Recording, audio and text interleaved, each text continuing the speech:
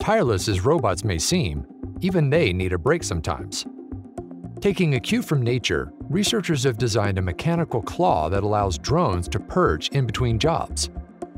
Birds of prey save energy by perching on branches, eaves, cables, and other elevated structures.